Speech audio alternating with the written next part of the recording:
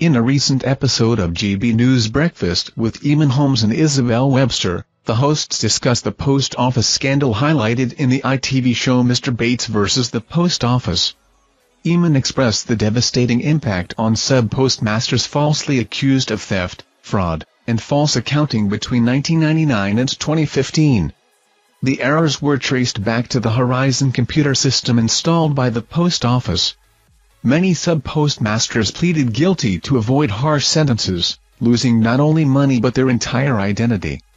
Despite this, former CEO Paula Vanells, who oversaw the scandal, retains her CBE. The Post Office has downgraded payouts, prompting criticism. Barrister Paul Marshall calls for a police investigation into Post Office executives.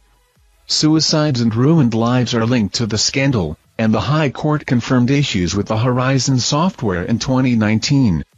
The ITV series on the topic has stirred emotional reactions, with viewers condemning the injustice on social media.